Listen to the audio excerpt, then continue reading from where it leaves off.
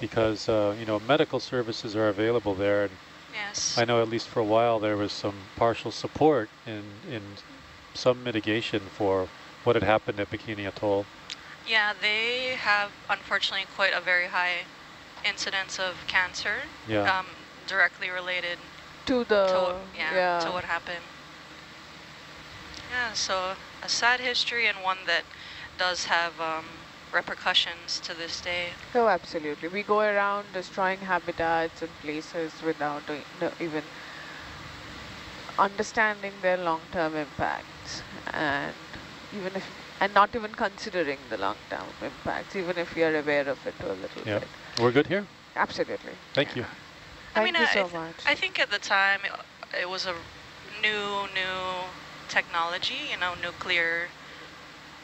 just nuclear technology, so maybe there wasn't realization it would have this far-reaching effects, but yeah, we tend to just, sorry. No, go ahead. No, go ahead.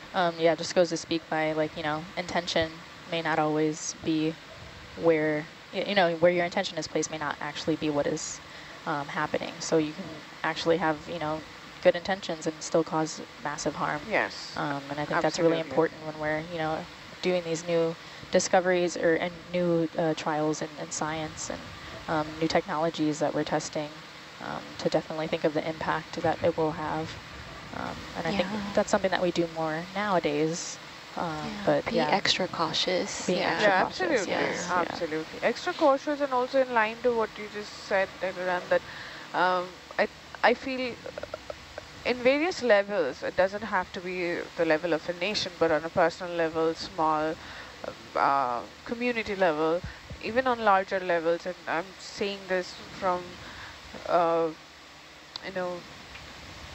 working and running and being involved in animal rescues and working closely with people and noticing that our general behavior, that we tend to look just at the short-term goals. And I think even if we don't understand the impacts of nuclear bombs and 100 years down the line, sometimes just to achieve the short-term goals, we don't try to look at the long-term impacts, or we are just concerned about what individual small communities or whoever's concerned, what we are gaining out of it at that moment.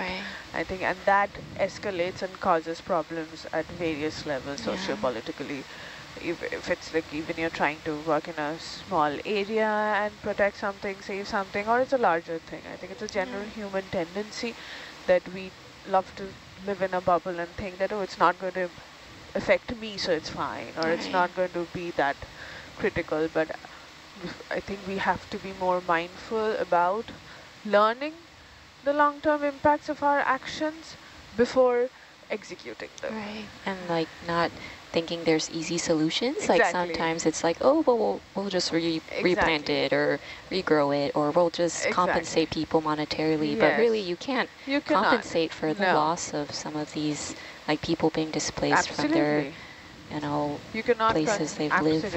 And that's why what we're doing here is so important, documenting what lives in this, in Papahanao and Kuakea.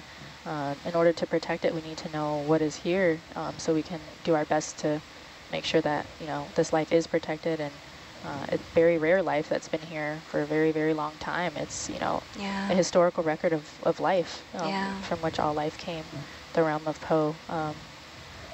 So I think it's really important that we're here documenting these corals and sponges and even the anthropogenic impacts that we are seeing here. And we go about, and we should always think that it's not just us who are affected, and monetary compensations can never really compensate for the multifaceted loss of people and the environment and the habitats and the ecosystem as a whole. I have very strong feelings about bombings and military. Like I'm grateful for the freedom that we have and everything, but at the same time, like to call it military ignorance, being that they like to go to different places to try these things. On Big Island, we have Puakuloa on top of Mauna Kea, and it's where they bomb the land on the bottom of Mauna Loa, and there's so much land that they get to use to just kind of do what they want. Exactly. And try out different things, or, you know, going to the Marshall Islands and doing it, and it's like... Yeah, but it's not just there, mate. It's Santa Cruz continues to be a live fire.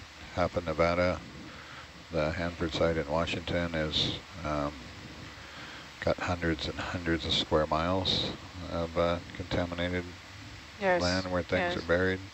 Oak Ridge, Tennessee has underground tanks that are, taken decades and millions of dollars to even attempt to clean up. Absolutely. Yeah, we don't really Pit have 9 in Idaho. It's not limited to, you know, a few islands in the Pacific. Yeah, it's all over the world, and every nation has done it. It's like every nation, major nations have done it. Good for 20. On their land and other people's land, and we don't have a history to be really proud of. And the problem, I think, is that for ages we have glorified these, and I think it's important to acknowledge what has happened, but also the truth of it, and not glorify such actions. And Roger, come back a bit there. I know a lot of people will not be happy with me saying it, but yeah. And coming back to this beautiful place, and we also just now passed another small patch of really high diversity of corals, crinoids, some brisingers, and again we have the poliopogon elephant ear sponge. I want to read a little bit more about them to know if they're always associated with the crinoids, because if this is some kind of an obligatory association or just a chance association that we are seeing. It all falls in there while we wait for the boat. Oh, there's some...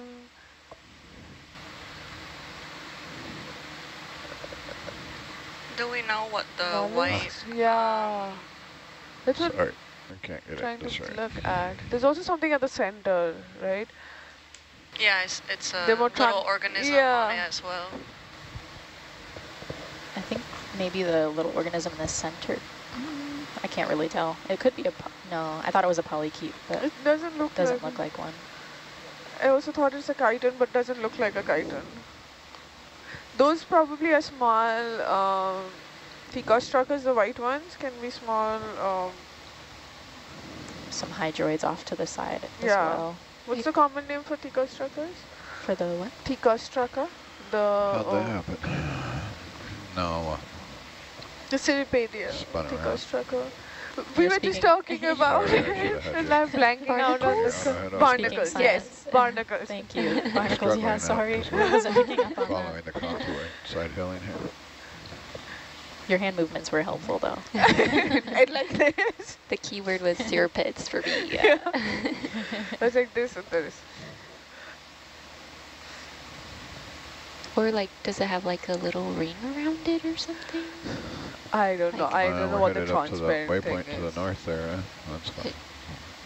This is like totally a wild guess or wild observation with no deep sea background, but it kind of reminds me of like snails that have really huge foots, right? Feet, like the tiny little shell in the middle or something. Can be. That's what I thought initially. Is it a chiton because of the foot?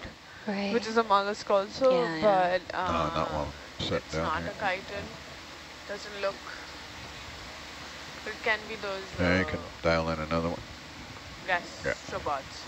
We'll get Atalanta over Hercules, and then we'll try and spit it out. Yeah, it's amazing how much you can see when you zoom in. There's just so much more life to be seen and documented. The closer you look, the more you see. Yeah.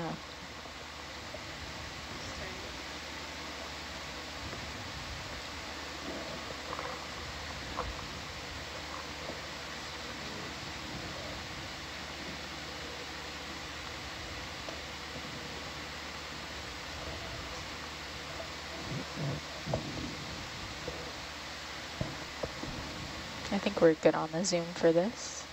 We're waiting for the boat, so. Yep. Oh, okay. Thank you.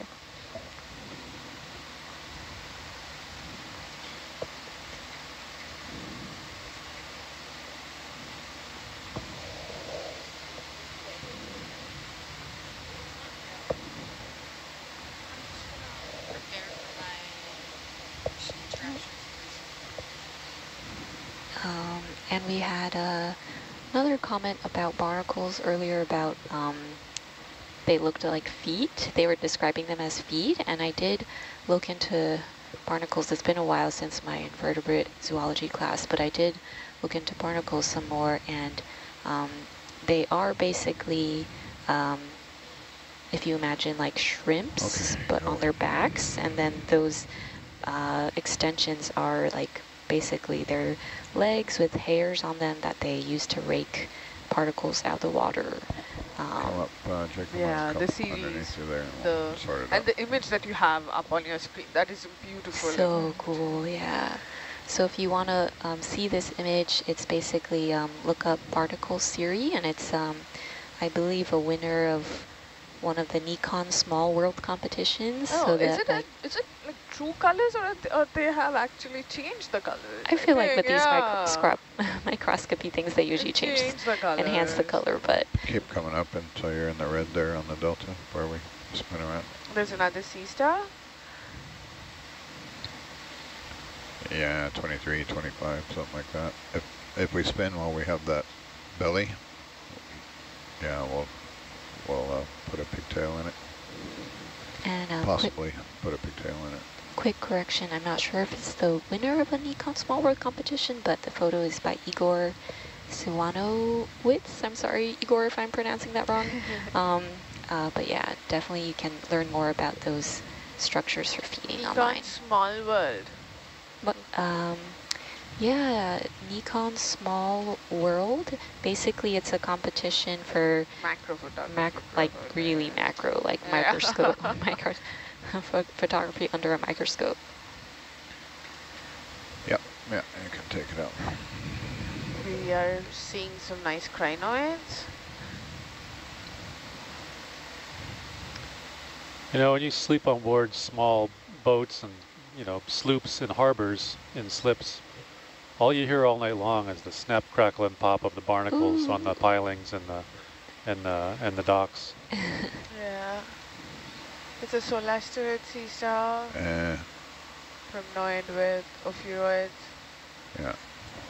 Also barnacles. Right turn, Clyde. Grow on whales a lot.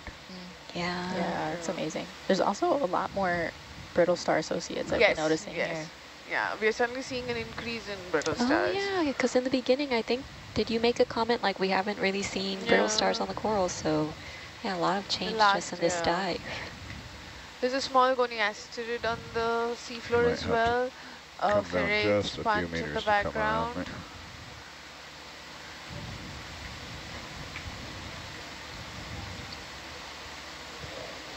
It's not even macro photography, it is micro photography. It's small. That's true, it's kind of confusing terminology. I can't, I'll have to look it up later. Maybe you can submit one if you keep working on your photography. I haven't ever done micro photography and I cannot. I'm not that good. You could totally do it. Yeah.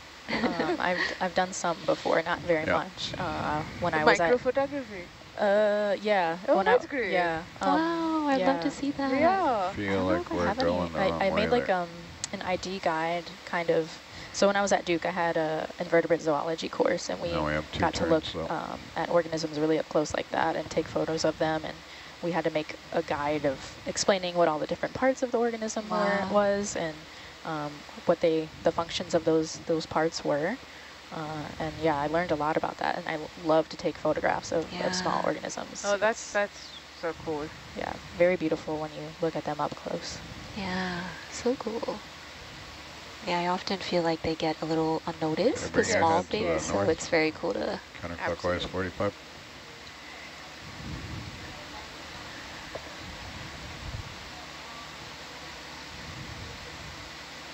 Is that not coming around? Let me see here. What's going on?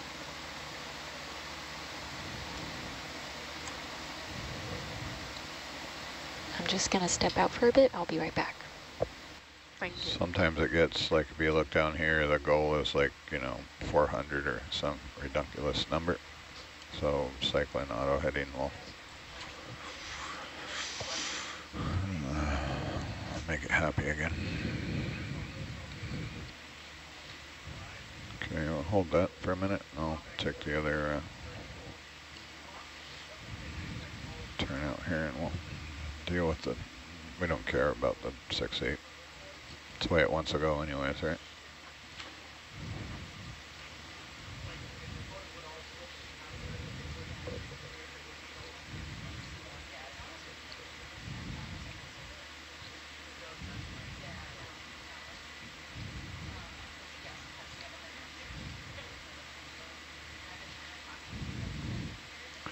Okay, I'm gonna come under you and we'll have a look at the tether before we pull it tight, make sure it's happy.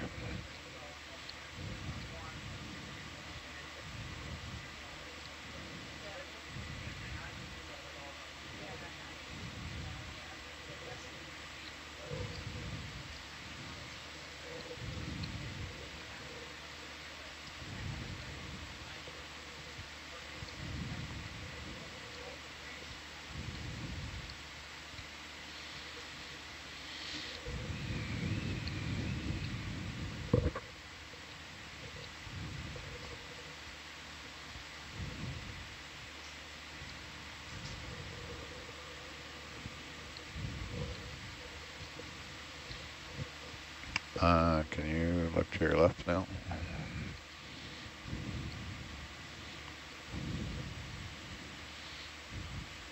And look all the way to the left, trying to see the tether.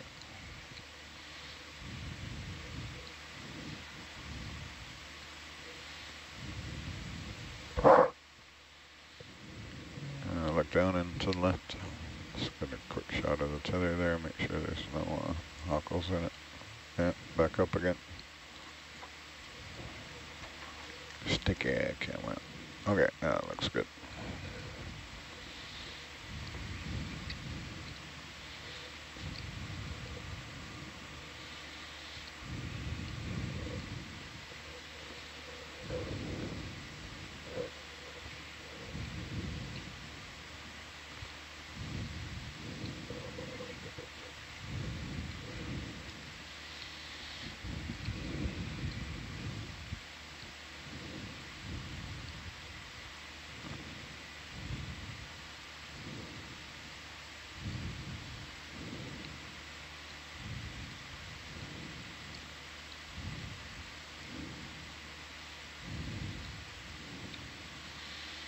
Okay, good for 20.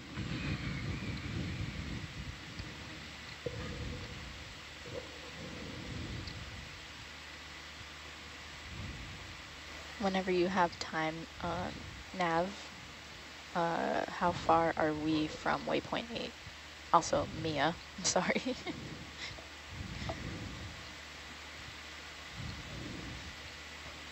I don't think she heard you. Maybe she has SPL off. That's okay. Sorry, did you say something? Oh yeah, just whenever you have time. I'm not sure if you're busy up there. Oh yeah, no, I just talked to the bridge, so now it's good. I was just checking in to see how far we are from the next waypoint. Let me take a measurement. We are 145 meters away. Awesome, thank you. So do you think we'll be able to make it during our watch? I don't know. Okay. Depends on how many flowers are between here and there. Yeah. That's true.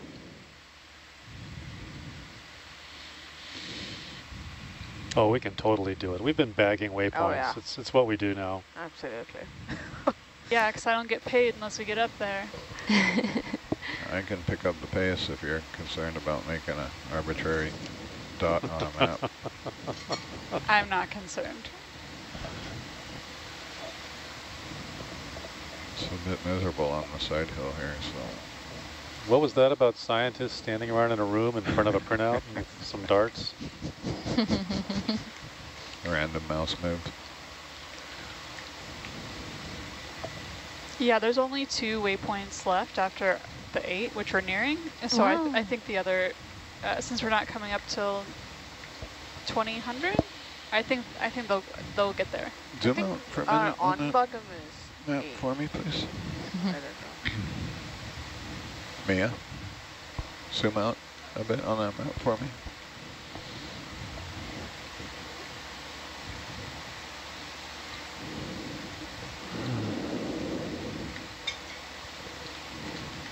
Where's the next waypoint?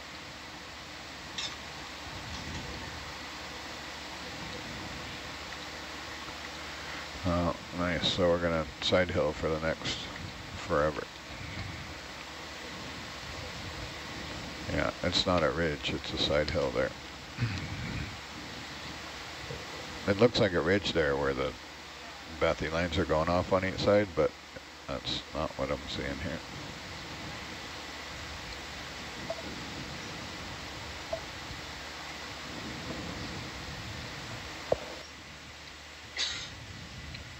Yeah, it'll be interesting when I write, well, one of the data loggers, it could be me, writes this dive report to kind of get a full summary of the transitions in the communities we were seeing, and also looking at the oxygen, temperature, salinity as those changes occur.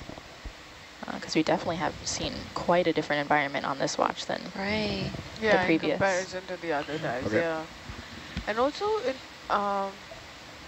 okay, is that, what is this? Yeah. There's a bunch of crinoids clumped together, or I can't tell. A mushroom coral, or an Iridogorgia. It looks like a mushroom coral, but the polyps are very small and dense. Yeah. Lots of primnoids again. We have beautiful brisingers in the background. Bazinga. Hemicorallium. It looks like a mushroom coral, right? No? Yeah, from here it does. Want a quick zoom on it? Go ahead, Janet. Push in there. Yeah, that's a mushroom with a mushroom recruit next to it. Yeah, that's mushroom. Very dense polyp. Very dense polyp. Very thick base as well. Parent and child. Yeah.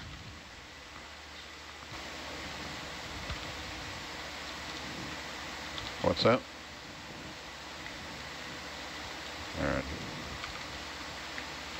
And what's interesting is that in the previous seamounts, especially the last one, we were seeing a gradual change and transition of the diversity in the abundance as we were moving uphill. Whereas here we have seen a transition, but it is not that drastic. It's more of a gradual change, and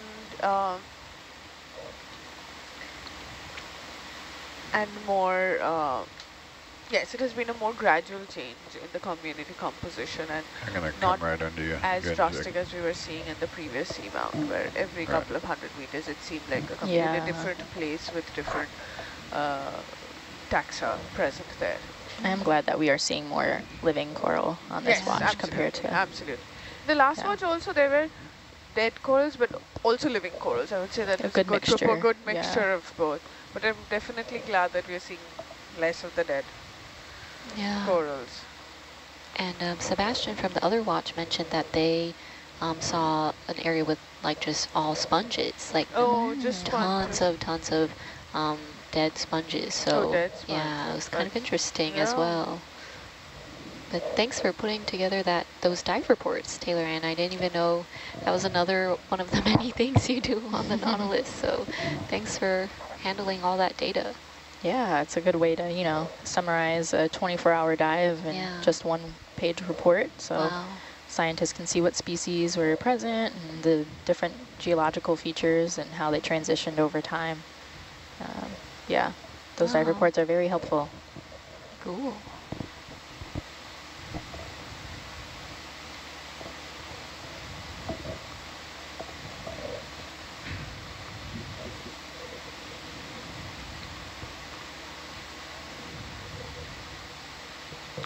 Okay, let's try 20 again, and I'll try and stick to the path here.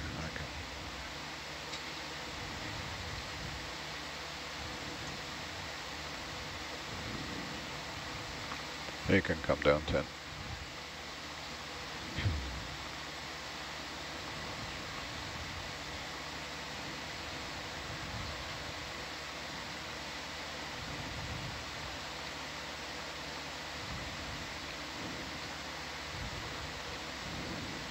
I think that's also why, well, not why, but waypoints come in handy with the dive reports as well. They can give with us reference points and where. makes it more cohesive of a story and the narrative of the dive. Yeah, wow. What's that? That's like a whole nother layer. You have the biological data, geological data, water parameter data, and then each of those has like a location associated with it. Yeah. So, wow.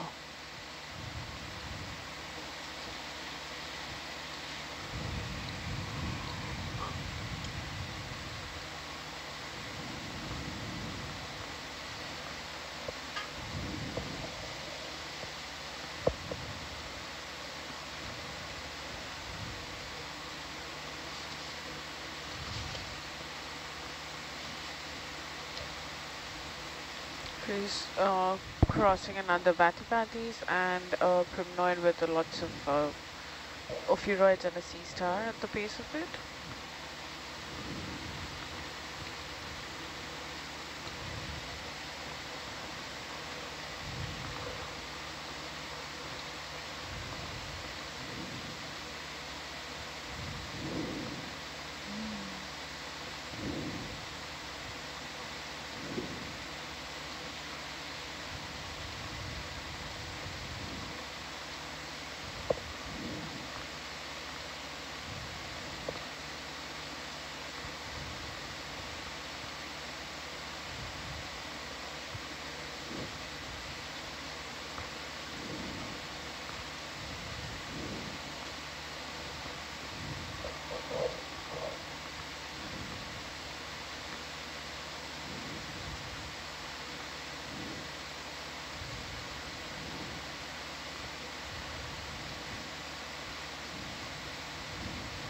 Are those yellow things crinoids? All crinoids? Crinoid party?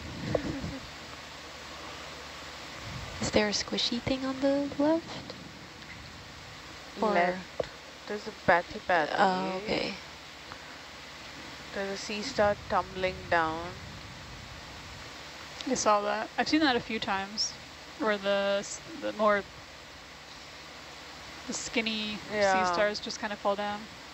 Yeah, that's something that I've seen on a couple of expeditions actually. Really? I don't know why they do that, but definitely have witnessed a lot of ophiuroids jumping off of corals. Corals are just tumbling. And then they just float down to whatever's below them. Yeah, I'm not sure if they can sense something that makes them, want to abandon the coral from the ROV maybe. The ROV. But yeah, very interesting. I've seen it quite a bit. Wow. Yeah, that's another type of observation too, like behavioral stuff. Yeah, those are the more rare observations, but very interesting. Yeah.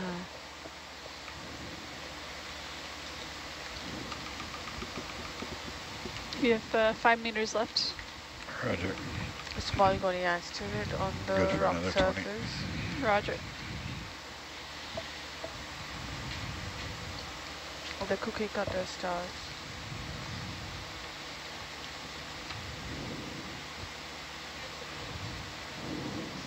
Another one of the black corals. Crinoids. The crinoids are on top of something. Probably a sponge.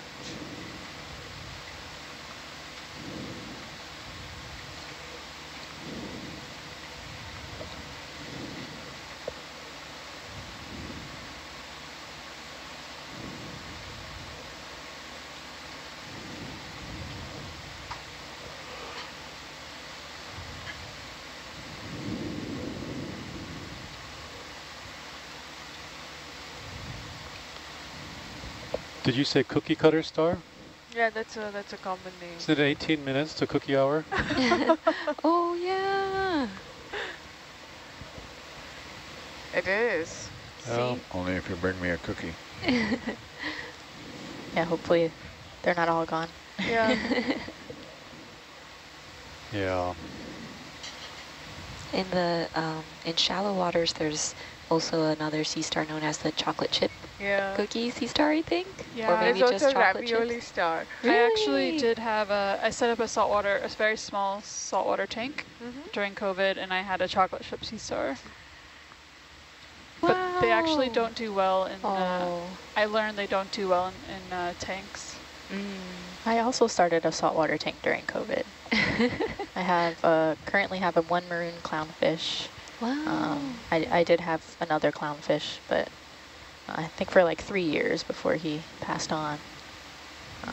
Yeah. I think my starfish ate the other clownfish, the male clownfish. Yeah, I thought the clownfish were the more savage creatures, but I guess sea stars can be too. Sea stars are predatory sea stars. That's a beautiful bathypathes, a more darker red color variation with 2 squat lobsters and a crinoid. And we have a bunch of crinoids and ophiuroids on the primnoid, which is on the left. Zoanthids growing on the stalk of something, which also has sponges on it. That's a big bathypathes. That's a very tall bathypathes. And the pink of the squat lobsters are so bright, right? Yeah, bright contrast to the darker red of the black coral. Is that another one of those forked sponges over there? I am not sure, tell. Given that the stalk extends after it kind of... maybe it's a different type of sponge or it's a sponge overgrowing a stalk, finally. Yeah. Some zoanthids. It's covered with zoanthids. It's interesting that we see these 2 different colorations of, or honestly, probably more like 3 or 4 colorations of these bathypathes. Yeah, probably different species. You're just looking at the... Oh, there we go. That's Squat Lobster Monthly right there. Wow. Oh, that's a beautiful shot. Yeah, it's a great picture. Wow. For those at home, Hans just took a great still photo in the still cam. And there isn't a Squat Lobster Monthly, so I don't need to You could start it. Spread rumors. With Upasha. Hans, I've been editing all your photos. You've been doing a good job. Thanks. You're taking a lot, though. Make her work for it. Hey, I said I would do it. I'm probably taking I volunteered, way more. and then I looked at how many photos there were. Is it a small stylasterid on the ledge? Is it possible to zoom in on the tiny thing? Sure. Or are we moving? Yeah, the ship's just finishing its moving now, so.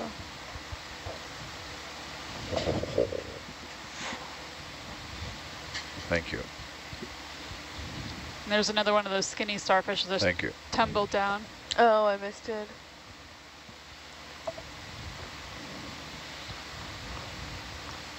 I slept in today, so my usual pre-ship snacks. For our viewer who is asking about what is cookie hour, that's not anything scientific. That's just a tradition on the EV Nautilus where at 3 p.m. every day, some cookies or some kind of sweet pastries get served. So unfortunately, on the 12 to 4 watch, the cookies can sometimes be sparse by the end of the watch. So. It's a predation event. Yeah. We're the scavengers at the end. That looks like a tiny bamboo coral skeleton with some stoloniferous zoanthids overgrowing it. Not a stylasterid. Yeah. Thank you. Thank you so much. I didn't see any notes on that one. There's like a black one there. I think I saw. Maybe I was mistaken. It's hard to tell. Yeah. Very small coral piece. And there were some live tissues on this end, but on the other end, a lighter pink where something overgrowing. Those are the... Oh, it's a fish. Fish.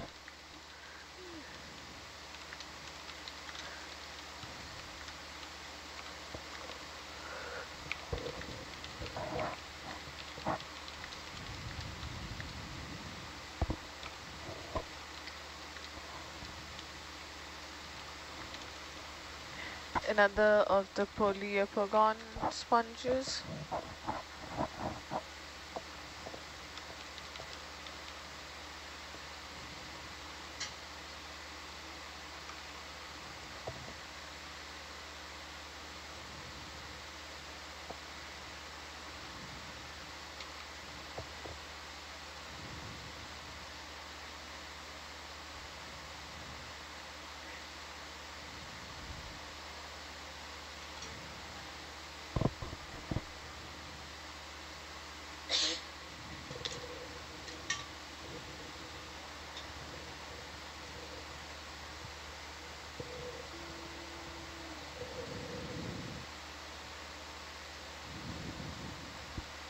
We haven't seen any sea cucumbers on this watch yet. No. No. Last night I think we saw 4 at least. You saw that one with the really purple, pretty purple white and purple, right? Yeah. and a pink cyanolactid, and I think we saw that pink spiky looking one. extensions, and we saw them again, similar ones again. So there were 4 at least. Interesting. But we haven't seen any. There's a sea star hanging there, crinoid, cup corals on the rock surface. That's interesting geologic structure as well, the way it's formed. It's probably a small bolosoma sponge on the right with a crinoid on its stalk.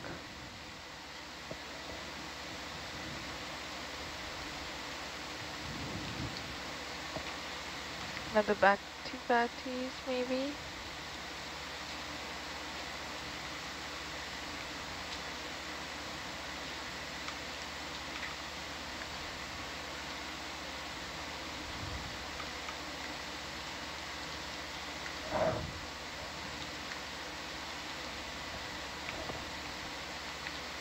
There's a chrysogorgia.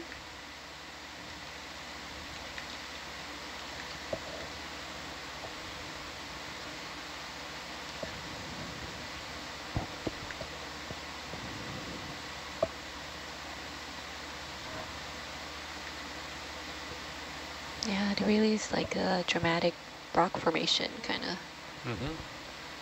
And we have some more stuff on the underside, right?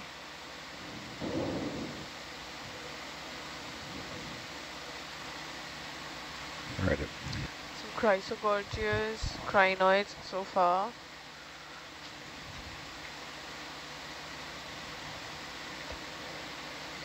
The view from Atlanta is also quite informative of where we are and the structure we are seeing. Yeah.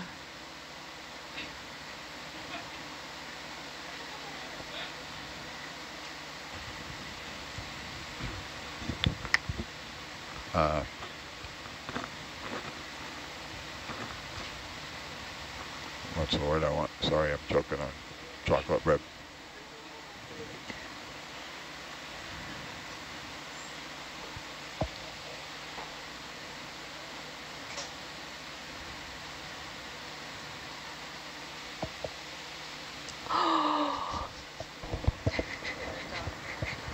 Sorry, the gasp just now was because our wonderful team member, Elsa, just grabbed us all cookies. We're not going to eat them now because we don't want to get crumbs in our wonderful control van mini NASA deployment station, but they will be waiting for us. So thank you, Elsa. The real MVP, thanks, Elsa. Yeah. I don't know if she can hear us. We'll have to say thank you later. Oh, she's doing a ship to shore. You're gonna have to make another trip, Jacob. Jacob also brought 3 for the front row, and I just ate all 3 of them. Wow, way to share, y'all. No, he's totally joking. He doesn't even eat chocolate. Jacob doesn't like chocolate. For everybody in the front row. He gave me one, Dan. He's just lying. He set them in front of me. What does he expect? You're dead? We need to delegate somebody to keep cookies inside for us. Yeah, cookie watch. Cookie watch. It's the small things that, you know, you look forward to. Yeah. The fun stuff, right? It's a nice primnoid fan with lots of opioids, a hemicorallium. Chip bread if you want.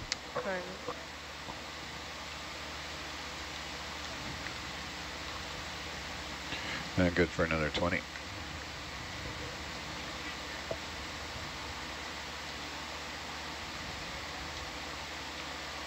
There's a small urchin on the rock. I don't know about y'all in the back row, yeah. but my world is Kinda much pinkish. more round now. Yeah. Yeah, so is my belly. We're gonna put those over there because I'll sit there and eat them.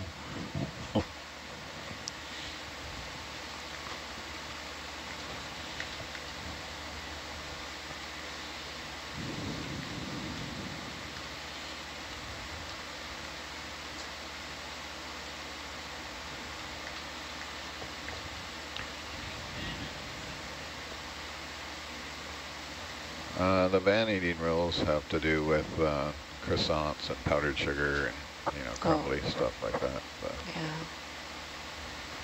There's a chrysoborgid, hemicorallium, crinoid.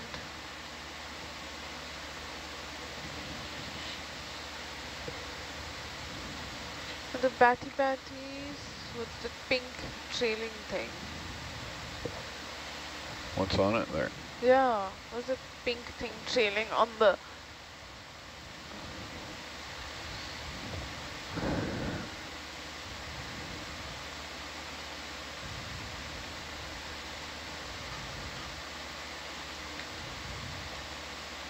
It's like just barely attached. Yeah, is it a crinoid? I think it is a crinoid, yeah. With just closed arms? Yeah. Crinoid ready to It's very abandon fine in ship. comparison to the others we've seen as well. And what was the ID for this black coral here? Bathypathes? This one, the one in the front. Oh yeah, we're seeing, what is that, a stauropathes in the background? Back, yeah. Yeah, okay. The stauropathes, leopathes confusion one. Do you want zooms on those? Can we have a zoom on the bathypathes, which is in front with the trailing crinoid? Sure. Thank Go you. ahead. I'm going to turn on a light too. Yeah, it's a crinoid. Just You missed hanging that on to squat lobster off to the side. it. Oh. Thank you. Thank you.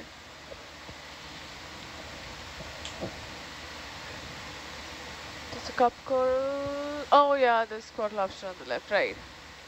But I'm here. Zoom on There's that. a sea star at the base of the black coral. Yeah, it's the largest good? black coral we've seen, no? Yeah, that's quite large.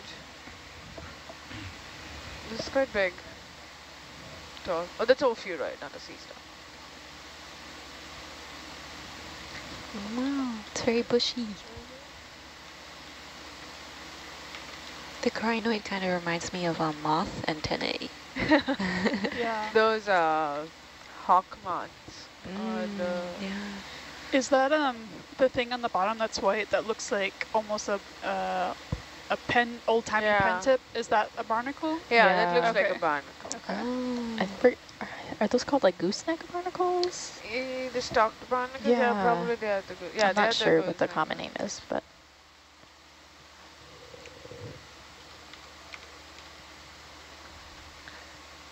Thank you.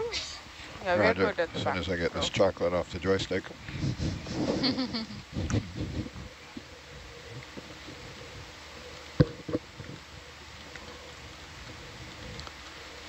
Don't those barnacles have like a trap door? Like a door, the legs come out, and the door opens, and then the legs go in, and then the door snaps Yeah, shut? it's like the top shell, like a top structure. shell? Yeah. Yeah, that was the snap, crackle, pop Oh. on, on the dock. And Yeah. God forbid it was on the hull, because I was supposed to scrape those off. Oh. They can be kind of sharp too. Very Very bottom. sharp. Yeah. Very sharp. Very sharp. So many cuts. Yeah. Oh. Yeah, we didn't let them get on the hull. That's what I did 2 days before coming to Oahu for the scrub our boat. Some hull scrubbing. Yeah. My gosh, we were flying after that. It was a Made a big difference, did it? big difference. All in the prop too. Really? Yeah. It just sits in the. Our big boat just kind of just sits in the Hilo Bay, like our port. Yeah. And yeah, every couple months we go do a scrub, and this one was way overdue. Change out the zincs every now and then. Yeah. It's a big 42-foot double We're hull. ready. Oh, no kidding. Nice. Sure. We had a 30-foot sloop Ooh. years and years ago.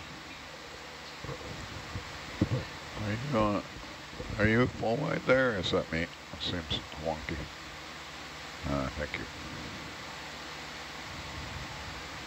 Do you just scrub the barnacles really hard, Jacob? There's like no tools or anything for We it? use like putty knives. Yeah.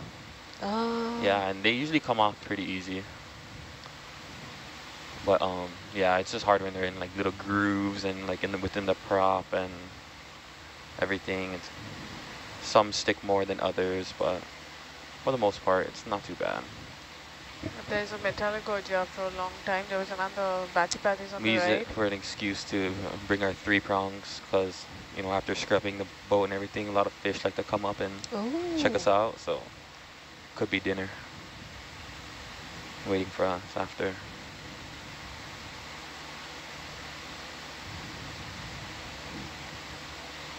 Interesting rock. Yeah, very interesting feature. You're seeing some fade sponges. There's a chrysogorgia.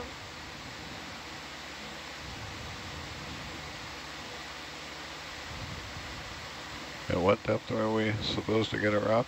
15. Roger.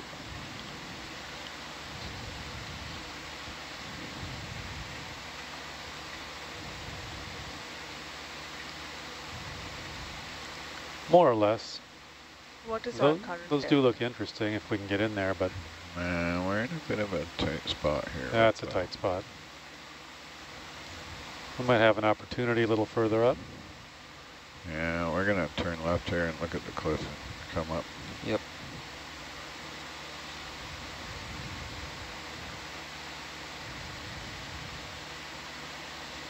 Come up a bit there. See if that red line goes away.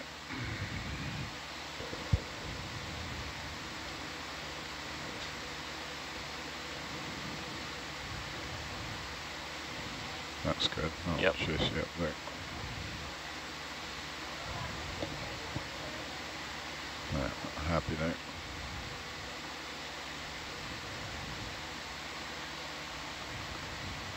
How many meters are we away from the waypoint? 8 Mia? We are about 70 meters away, Okay. but that's, you know, Yeah. not vertical meters. Yes, yes.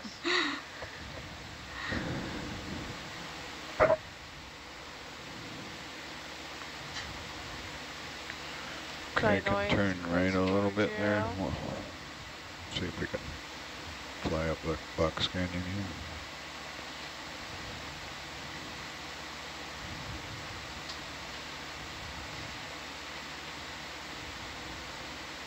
There's another goniaster in the red sea star at the base of the primnoid sea fan with a bunch of ophiuroids.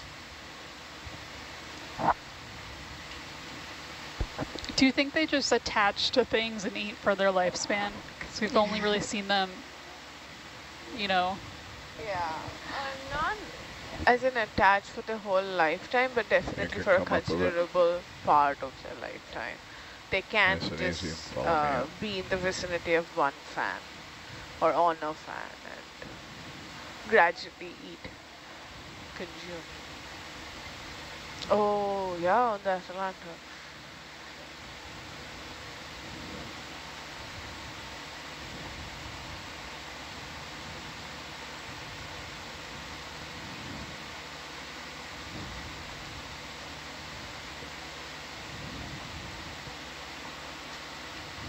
Come up this a bit more. It's creeping in on you. Yep.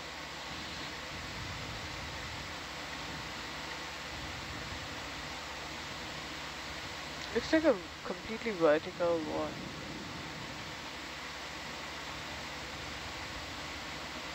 Yeah, the Atalanta view looks kind of steep, right?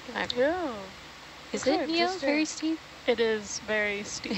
It's basically a wall. Yeah, it looks like exactly a vertical wall. Wow. With some more features on it. But we're still continuing to see coral colonies, crinoids, some chrysogorgias.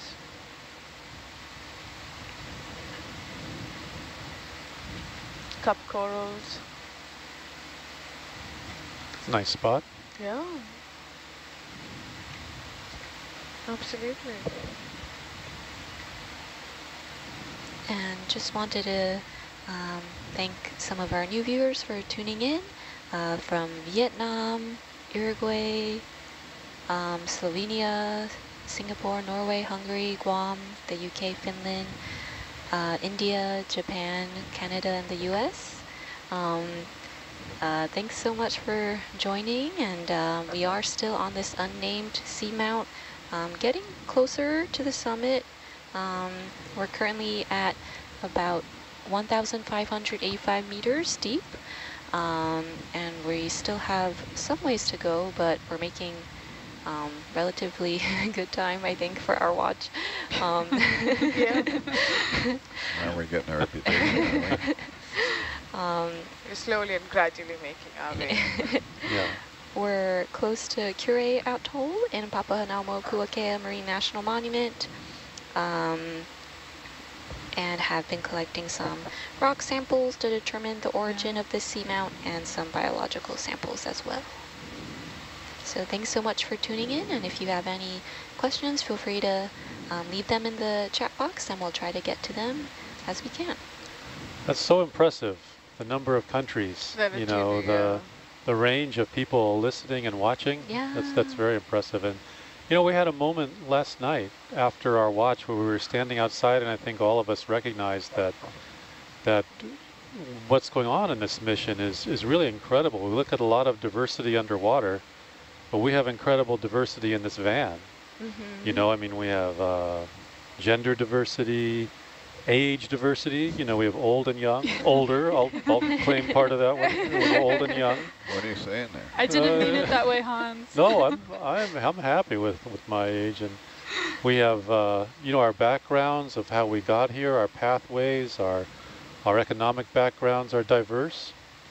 Cultural backgrounds are Our diverse. cultural backgrounds are diverse. We have, you know, South Asian and Asian and American Chinese and Caucasian and African American and Pacific Islander and Hawaiian, and our own family lineages, of course, branch out in many more different ways.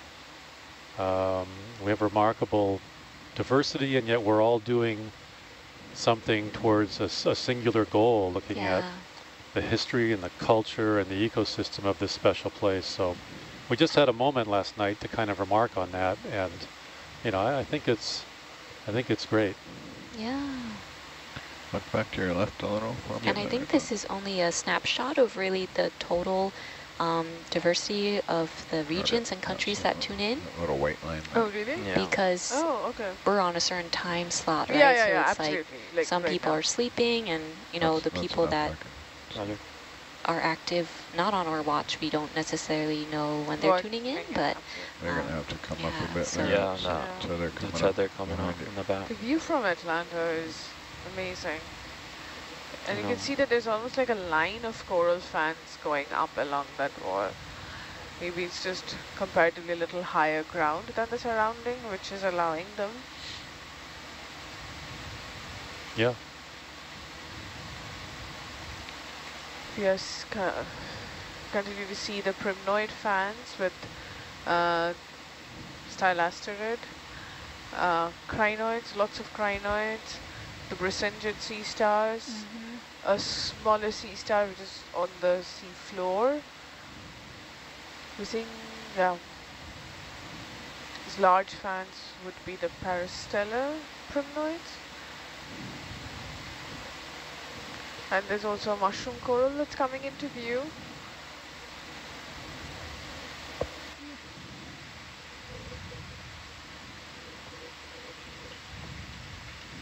This ridge is cool. Yeah. You see the line, right? The fans on the Atlanta view? Yeah. That's interesting. I think, oh, there's a sea urchin. That line is slightly higher up than the surrounding, like a narrow ridge. Yep. Oh, that one crinoid that's moving so much, it's so mesmerizing. I know. It's interesting to see them dislodge from the corals at the base and start swimming. Kind of felt for a moment that that's what it's going to do. But we have some chrysogorges, another hemicorallium, the darker red one that's coming up.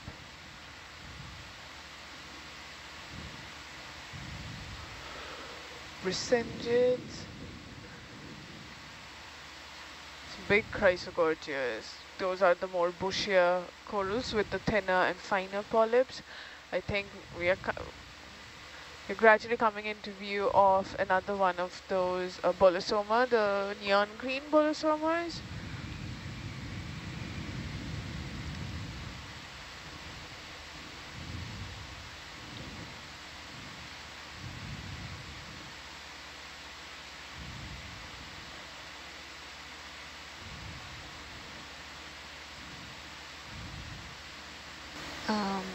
If you're not too busy, we had a question. A viewer asked, there was a lot of crinoids, yet it doesn't look like there's much marine snow or plankton in the water, or does the water just look really clear through their screen?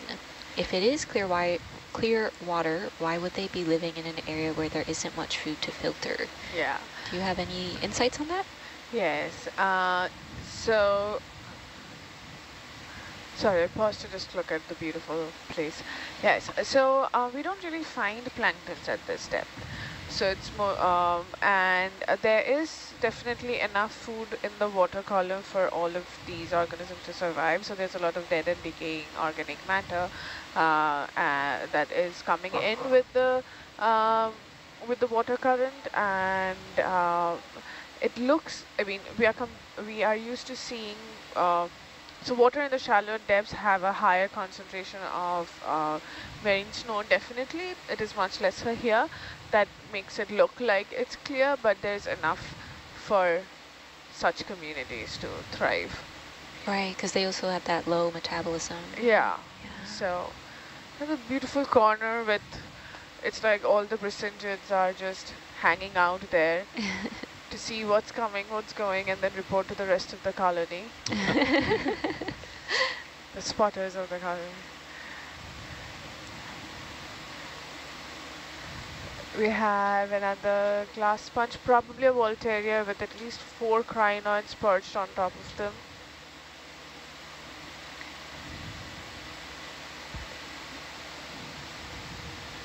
Even in such, within quotes, barren areas, we're crossing a bamboo whip.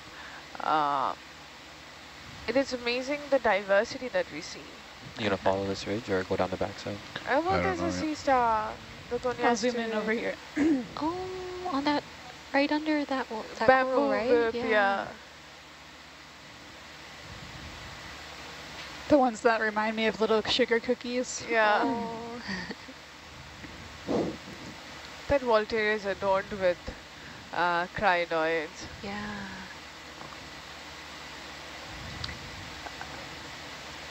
I'm actually seeing a lot less fishes than I would have expected on these dives, not just on this particular seamount.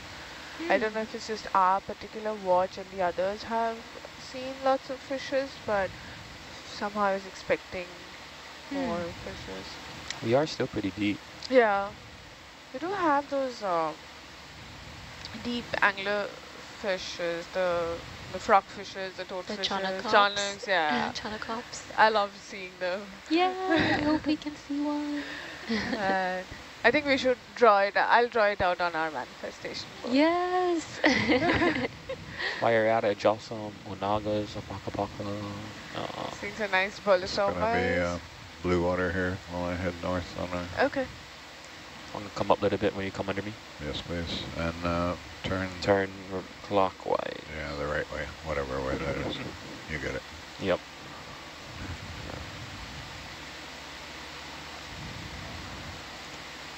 Speaking of drawing, we have an art student tuning in, commenting they would like to know what ocean creatures you think could get more love in illustration. So I guess maybe things that are not as well represented in media and understood. Absolutely, the not so famous faces of the deep sea. Yeah, I think all, when it comes to the natural world, organisms, be it marine, deep sea, terrestrial, I think each one of them is so unique and beautiful in their own way that illustrations are always beautiful. And I think if the individual who's written that, I know that the Smith Ocean Institute, they have the Falco 2 ship in one of the recent expeditions, and also one of the previous ones, they had an artist, a painter on board, and I'm blanking out on his name right now. I can look that up because I've started following him on Instagram because I'm loving his work.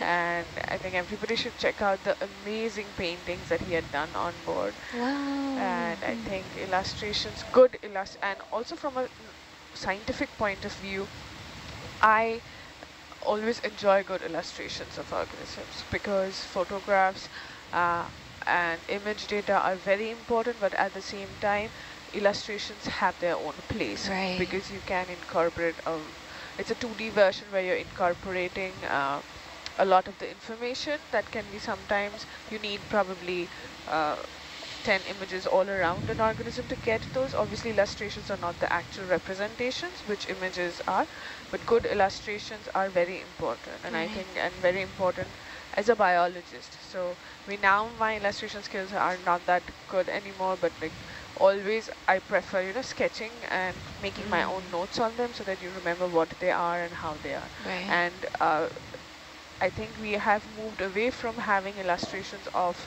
biological organisms in the last 50 years or so, but I hope that it's again we start having that, even if not at the publication level, but as a practice.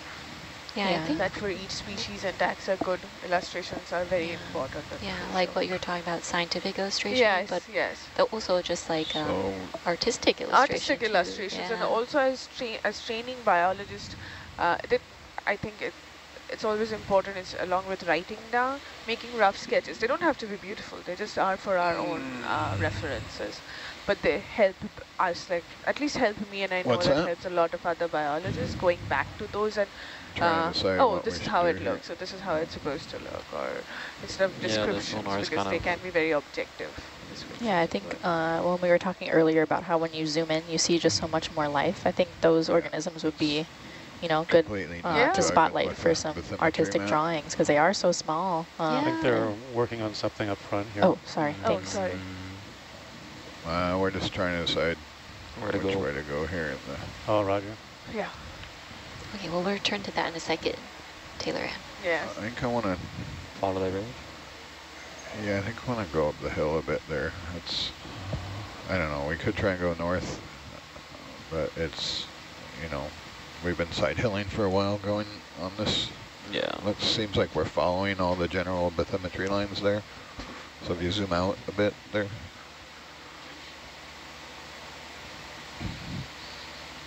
So if we keep going on this heading, we're following the ridge. Well, we're going along the bathymetry lines, right? And they're not necessarily accurate up and down. It's we've been consistently on a shelf from our left to right, so it's steep to our left. It falls off to our right. The problem is if we go left and go up the hill, then we'll have to possibly then come back down the hill to get to the next waypoint, which will also be painful.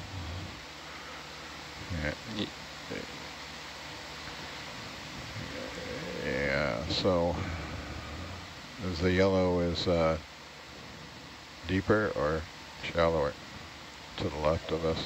Looks deeper.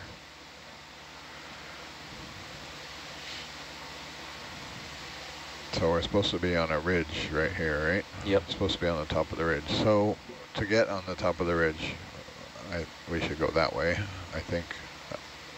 Yeah, so if we, that was a pretty cool ridge we were on. That's how I followed it down to the south here, 10, 20, 30 meters. But then to come north, I dropped back off it down on the side of the hill, which has, been kind of miserable. So if we go up the hill to our left, to our west a little bit, we should be on top of the ridge that's showing up in your... In theory. In theory. That's what I'm thinking. What you're thinking. I'm thinking about. So if we step to the west a little, we come up, acquire the top of the ridge, then we can go back to the north or the 325.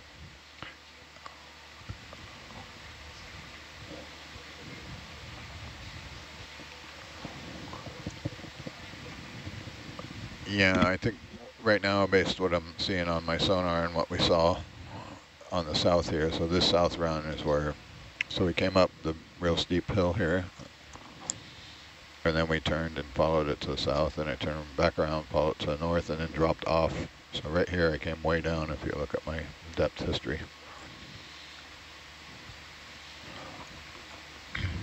So if you bring your head to the left now, Jacob, you'll be able to see the... More southwest? No, if you look 270. or northwest. Yeah. You'll be able to physically see the, so we put that red blob perpendicular to Atalanta's heading. This is going to be difficult to try and keep side hilling, and we keep trying to smash Atalanta up on our left. It's real. Roger. We're just going to climb it and then. Yeah, so that's what I want to do. Roger. Come up the ridge here. Let's do it. On 2, ready, break. So I'm going to come back to the south, and I'll come under you. And I'll come up, right here. Got you. Meters away from the wall there. Coming up. Yeah, sorry, Taylor Ann. I was just trying to be a little more cognizant of. Yeah, no need to be sorry. Okay, gotcha.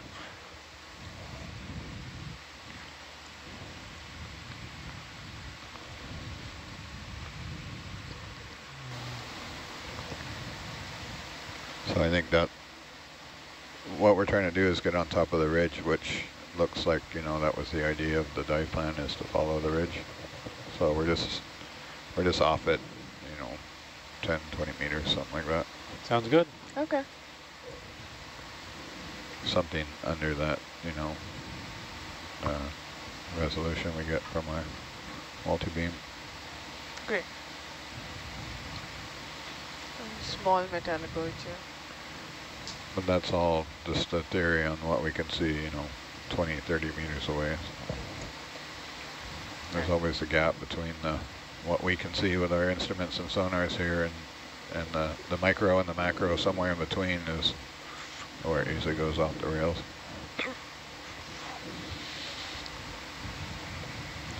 40 minutes to go in the afternoon watch.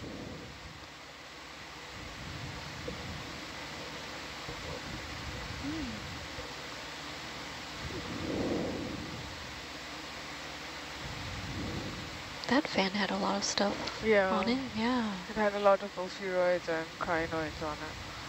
I think it kind of makes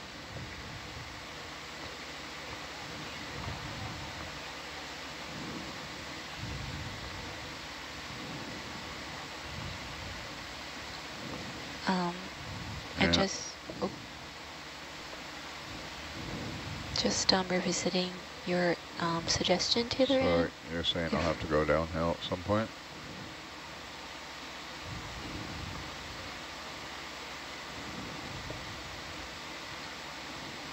Sorry, we're just juggling operations and yeah, no worries. I do not. Sorry.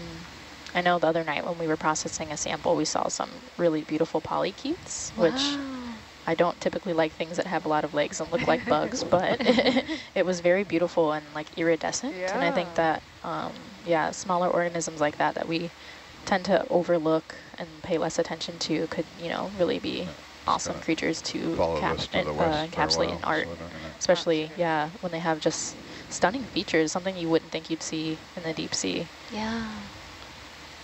So like the barnacles we've been seeing. Yeah. The cup corals are also very beautiful. Even some of the sponges. The sponges as well, yeah. More love for the sponges. Yeah. Another one of those neon poliopogon. Neon bolisomas. And that's a tall bamboo coral web. It's a very tall bamboo coral web. With some bathypathes. Crescentids. We have. This is where I turned it, but I kind of. Oh, it's that little corner with all the crescentids. In the same place. Yeah, that's definitely helpful. And the artist I was referring to earlier is Carlos Hilla. I think everybody can look up his work, but he has done a lot of deep sea paintings, and they're wonderful. They're beautiful paintings. That was Carlos Hilla. Hilla. Yes, okay. H-I-L-L-E-R. Carlos Hilla. And you said that was a part of the Schmidt Ocean Institute? Yeah. Yeah, they have an internship program or an artist program. Artist at sea. Artist at sea, yes. Yes, yeah. I wanted to, we were busy up here. I wanted to say, if you didn't say it, on the last cruise, they had a, I don't remember her name, but she was a really great artist when you guys were talking about drawing. So I think they have a couple of her pieces on the website. And I think the picture of Hercules celebrating its 1,000th dive. Oh, that's by her? I think so. Yeah, so that is 20 meters to the west. Roger. That is Stephanie. So if you want to check out her work. Oh, that's not good. Okay, stand by on that move. Her Instagram is Steph, S-T-E-P-H. Look down a little for me. .W-E-I-N-G-E-R. So when you tie a knot in your tether, then what do you do? Yeah, I believe on that website they have all of their past artists that have sailed with them and the art that they've made while on board. I was looking at it the other day with Val. Very impressive interpretations of life and geology and even deep sea trash. Wow. Yeah. Yeah, I think we're going to have to let them work this one out up front too.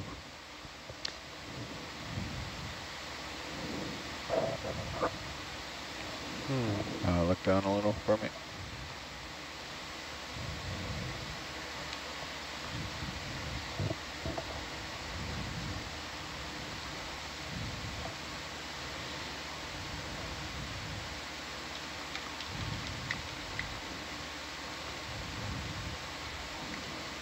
That's a good one.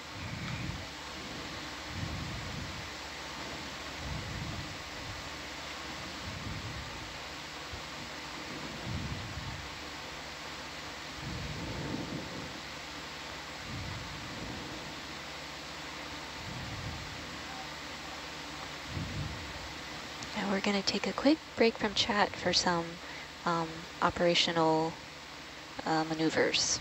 Yeah.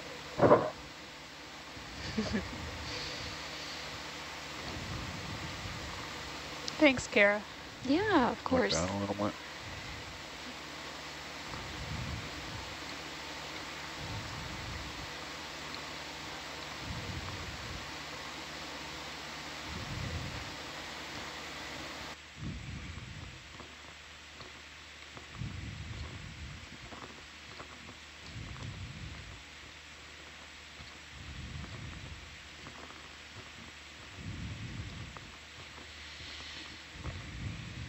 Stand by, stand by.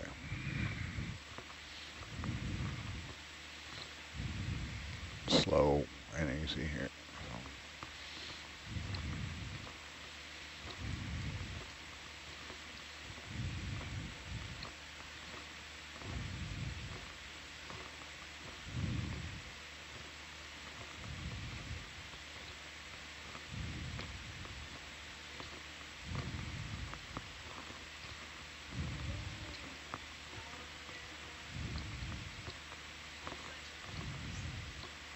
Hamma, you got it.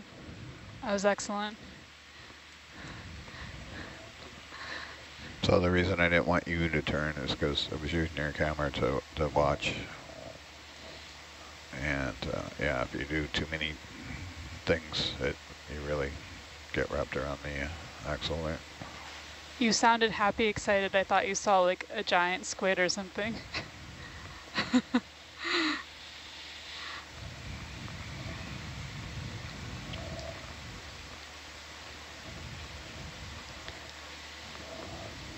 Rather exciting to tie your tether in a knot. Yeah, I mean, it's cool to see it undone there. Yeah, that was impressive. Was that called a wrap in the tether? No, we typically try and avoid that. Yeah. Wow, awesome job. Zooming south and north there, and yeah, sometimes it just happens. For our viewers who are maybe not... We were definitely out of the box at one point. Yeah. Make that happen. Able to see 2 or 3 times probably. All the camera views. I think we had a small tangle in the tether, so really amazing job by our front row team to get everything straightened out. Okay, let's try step to the west, please. Yeah. Bridge nav. Yeah, Raj.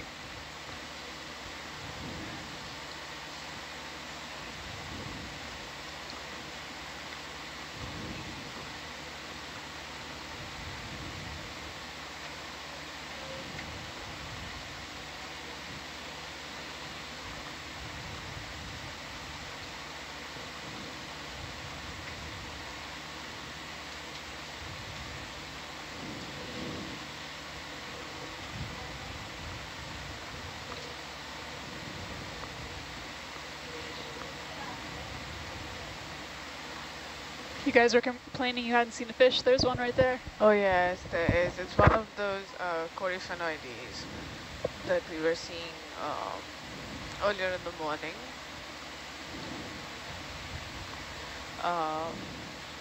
Macrourid. I think it's the first one I've seen that doesn't have a skinny tail. Yeah, or is it a hake? Wait. Can come down a few meters there.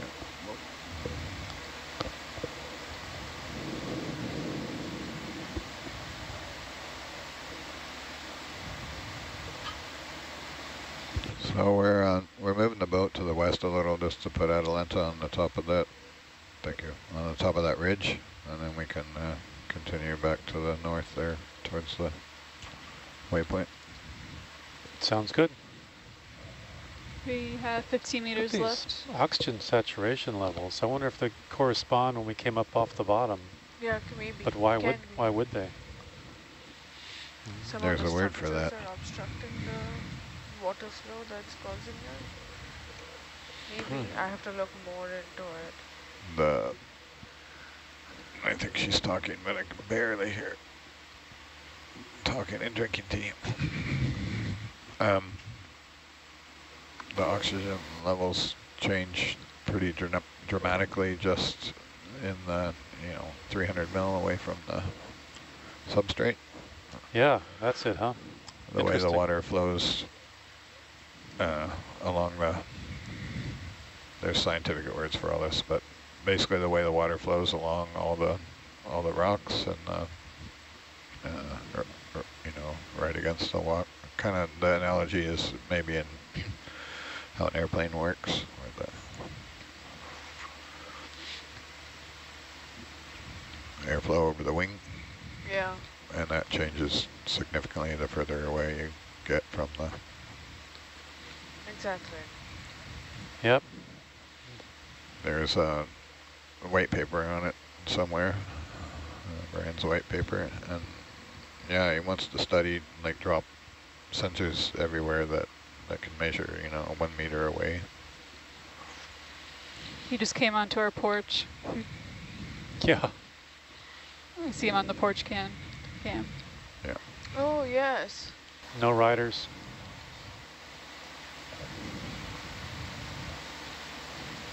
Wow. I think it's City bus, $1.25. Hey, Pashna, you're Fish very herding, quiet. one of my Oh, I'm sorry. favorite Thank you. pastimes. What he said? Fish herding Oh. with the ROV.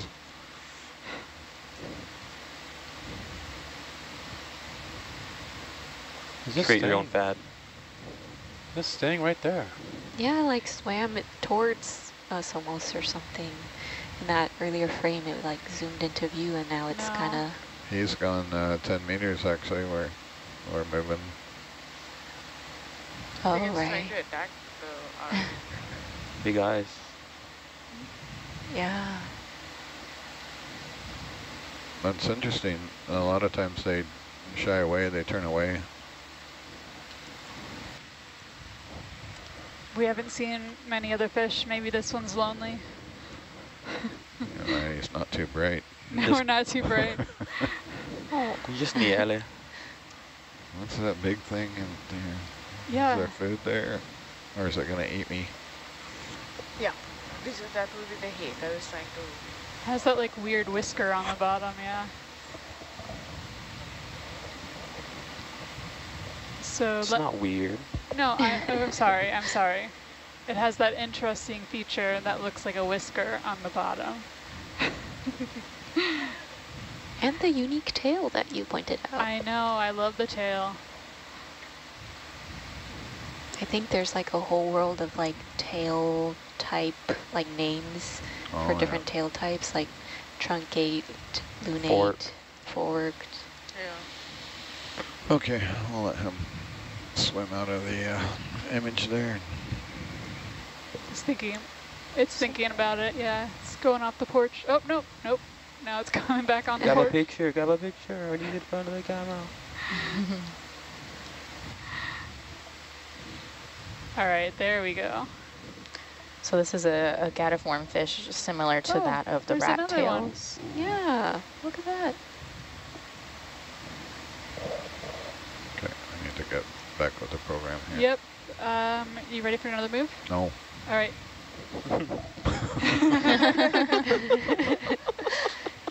fish led us astray there. We're supposed to be going west or north or south.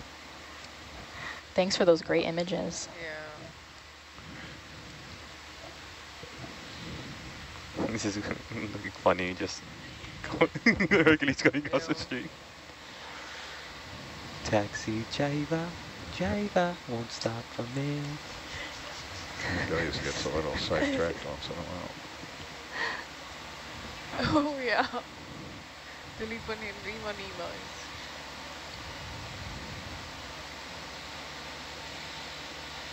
Make our own Wes Anderson movie with Hercules. What was that about Hercules? No, we were like at the same depth as Hercules, and he was coming like into the view of Atalanta, and it's like it's like a Wes Anderson movie, you know, it's like walking across the screen. It's just funny. Let's try another 20 west. See if that puts us up on top, or never ever get on top and we have to side hill anyway. Well, I'm hoping it will just at least flatten out a little and we can continue on northwest.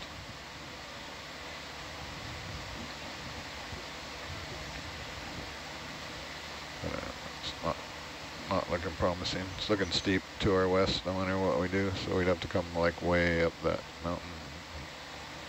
I think we just have to suffer. And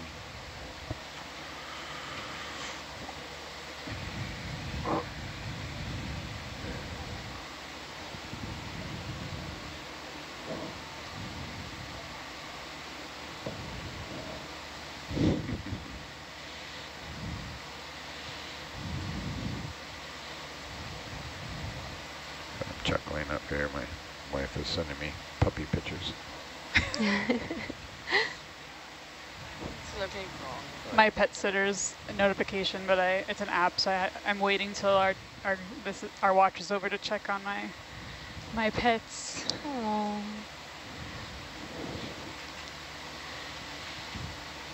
If only our pets could also fit in our cabins with us.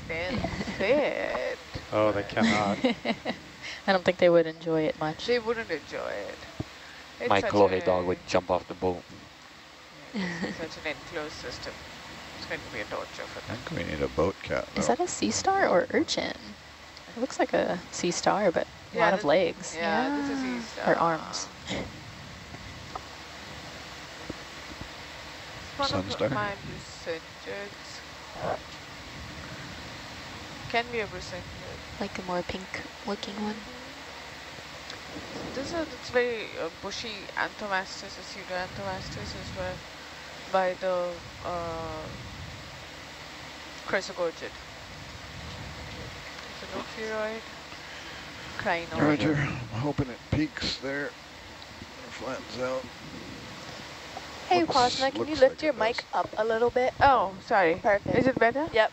Thank you. I think I was also speaking in a very low voice.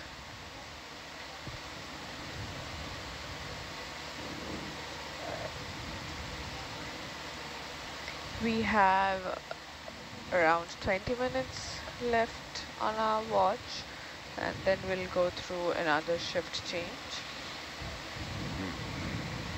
Yeah, that looks like a bracinger.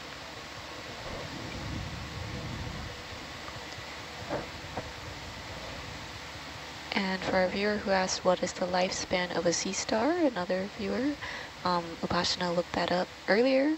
Someone had the same question, and for shallow water sea stars, they estimate around 35 years, but we really don't know for these deep sea stars, so still learning.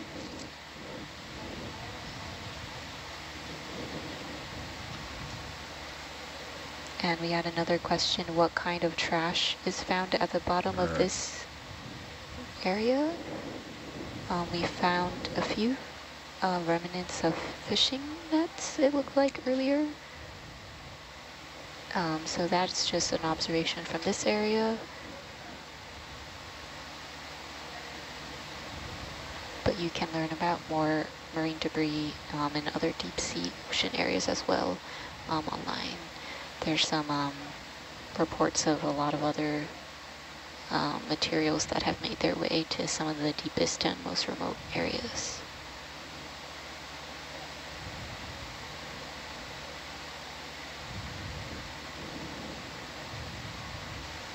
Isn't the deepest piece of trash ever found a Spam can? Or is that different now? I have seen an article about that. Really? Yeah, can Spam. It was during one of the Mariana Trench expeditions in 2017. Brought as a durable, huh? Spam can. But it's definitely one of the deepest. I'm not sure if that may be the deepest. Was it the original or 25 less sodium? Probably more that image exists somewhere, so it can be found. Roger. We'll watch it for a minute. See. Yeah, pretty much. I think this is actually a sea star, not milking it to shift a. Oh, it is a Brisingid. Just kidding. Sea star's other. How does that make that separate from a brittle star? They're two separate categories. The body plan here. is different. Okay. Sea stars and brittle stars are different classes. So Brisingids are not brittle stars? No, they're sea stars. Get a peek Okay. over that shadow there. Roger that. Let me turn left a little bit. Asteroidea, Ophiuroidea, crinoidea, and I'm missing something. Looks like I need to start studying my taxonomy again.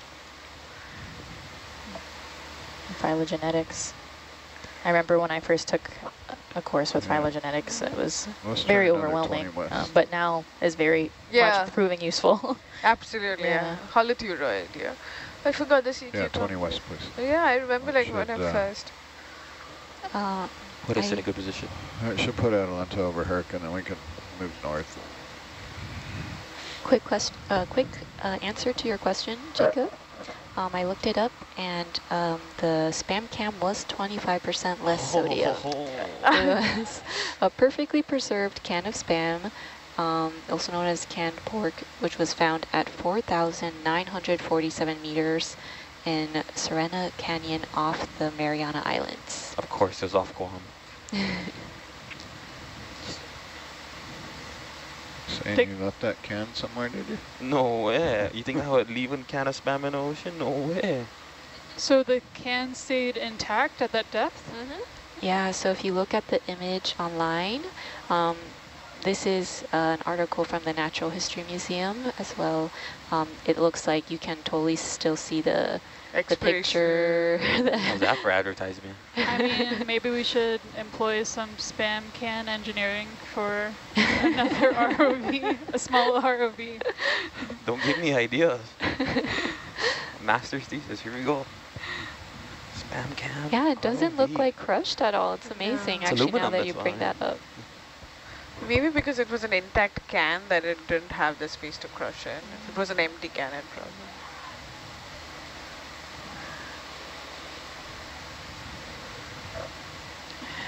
Would you still eat it?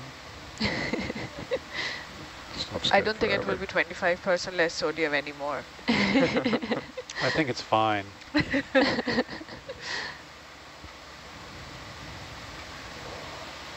Spam cans also good for musubi makers.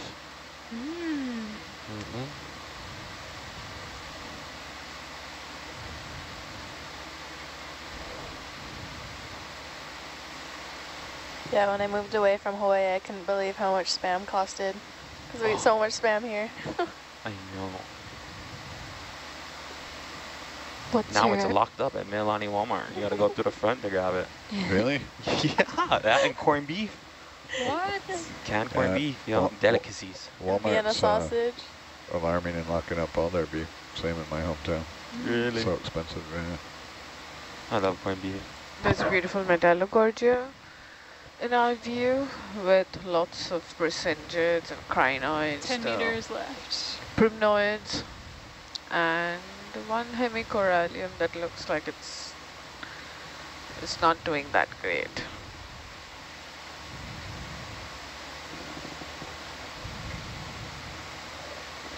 We have this thing, this festival called the Spam Jam on Oahu. And it's a bunch of different, have you been to one, Hans? Yes. Yeah, it's so awesome. All the different creativity people do with Spam. Do you have a favorite way to prepare it? I'm simple, Spam corn and rice. And then leftovers tomorrow, just add a can of tomato sauce. Then it's Spam corn and tomato sauce. Jaina, do you also have a favorite? Well, I'm vegetarian now, but if I was to go okay. un-vegetarian, I think the Spam musubi is one of the first things Right, I'd 7-Eleven has vegetarian Spam musubis now. eat. Vegetarian Spam musubi? Yes, promise. I don't know what it is, but... No, teriyaki Spam musubi is the first thing I'd eat if I decided to not be vegetarian anymore.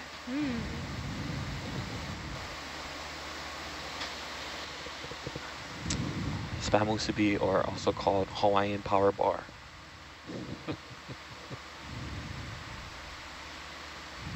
And do you have a favorite way, Hans? After attending the Spam Let's Jam? try a 325. Then Grill. See what happens. I like the grill. Or whatever to your waypoint.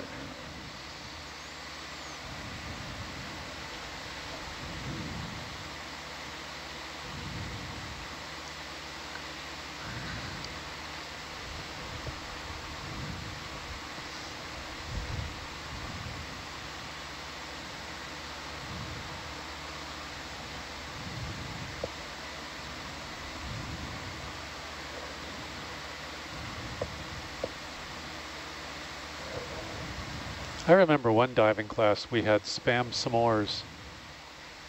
What? Yeah.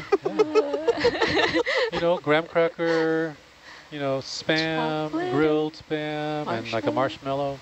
Oh, okay. That sounds better. You're just like, no. For some reason, for a second, I thought that you had also added the marshmallow with the Spam. So that's why I freaked out. But yeah, I get that. Graham cracker and Spam. Wait, so there was or wasn't? Marshmallow? Yeah. Yeah, there There was. was Yeah. marshmallow. There yeah. was. There was, yeah.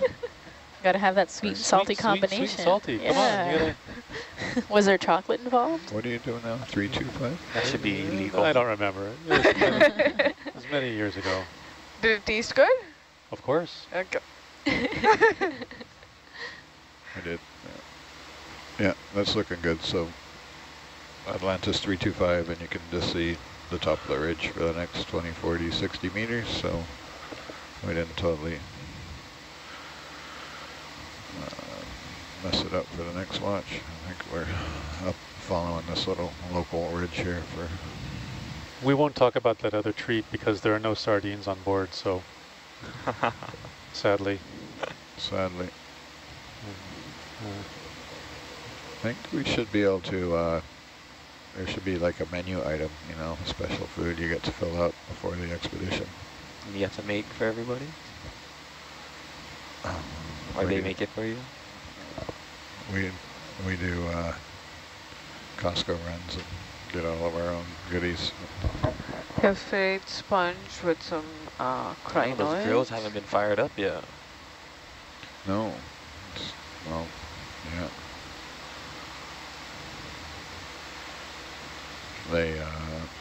They'll fire them up on the way back in, or once we get in, usually. Nice. Barbecue day. Dan, would you stock up on bread, peanut butter, and mayonnaise? No, there's plenty of that on the boat. but I would stock up on lettuce to go with my bread, peanut butter, and onions. What's just wrong without lettuce? Mayo and peanut butter. Yeah. So both of those go well with lettuce, right? You have mayo and salad or lettuce. Peanut butter on celery. That's kind of No, I don't like celery. I blame my mother. That was her favorite sandwich while she was pregnant.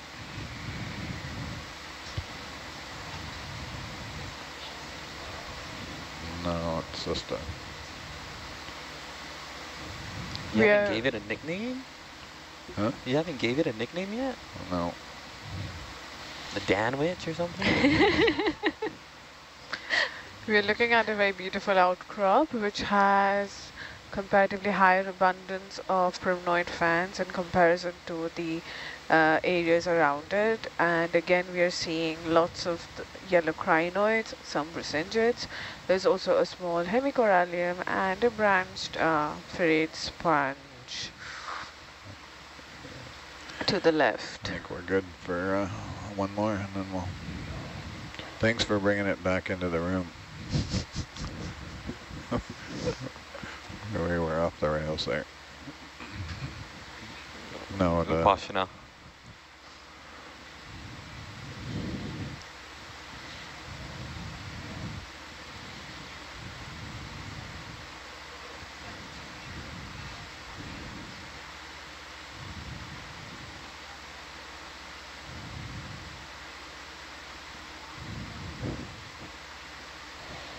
Are those little white things also more barnacles, or just, we're not sure? It's too difficult to ID them from a distance. Some of them are small sea stars. They can be cup corals. Some of them can be barnacles. There's a lot. Like if you zoom in on a little bit, you'll just see there's so much to observe. Right. Go ahead. We have two beautiful small metallogorgia colonies. There's a sea star hanging on a tiny stalk. Aww. On the right.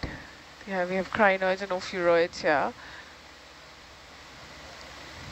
Both in the phylum Echinodermata. So we have, the sea stars. So 3 from the same phylum but different orders of classes. I feel like we always end our dives with some sea stars and squat lobsters. They're sending us off. Yeah. Yeah. Maybe we'll get lucky with another octopus. This doesn't look so much like an octopod doesn't look habitat. Like it's not a nice octopus garden. And there was a Metallogorgia melanotrichus because I could see the ophiuroid associated with it. So definitely a Metallogorgia, probably Metallogorgia melanotrichus with the Ophiuchreus oedipus ophiuroids associated with them.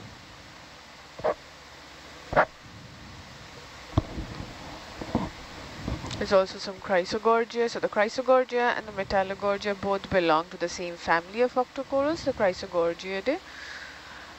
And they can be identified by the very fine polyp structures. You're suddenly seeing a higher abundance of Metallogorgias, I have to say.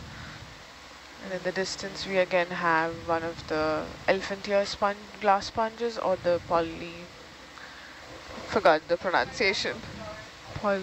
Poliopogon or I have to read it in order to pronounce it. But we're getting ready for a watch change right now, so yep. Yeah. We're beginning the watch change, and thank you, afternoon watch. Thank you, back row. Thank you, front row, for an excellent job. And thank you, everybody, for tuning in and asking the wonderful questions, keeping the conversation going. It has been a lovely dive and a lovely shift, as always. And we'll be handing over to the next shift. Thank you so much. Yes. Thank you, everyone, for exploring with us. Thank you, science. Yeah, thank you so much, Mia.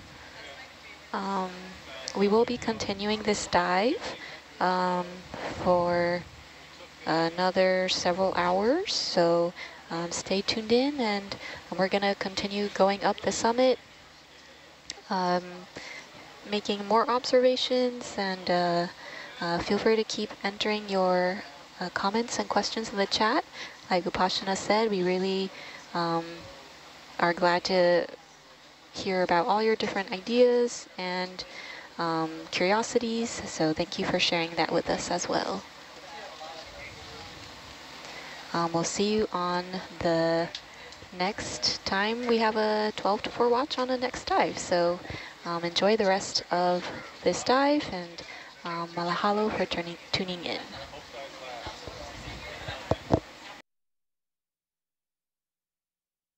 Bye, everyone. I'm handing it off to Jarek.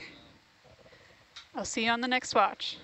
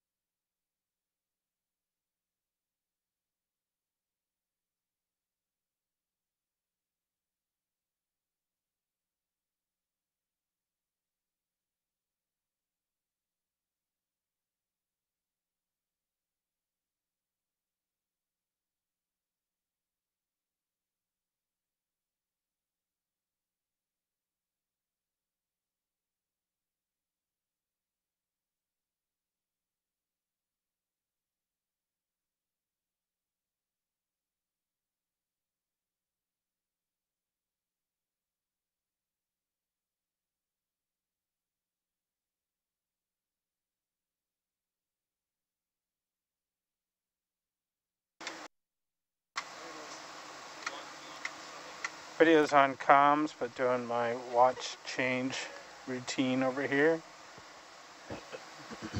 Apologies for the lousy exposure.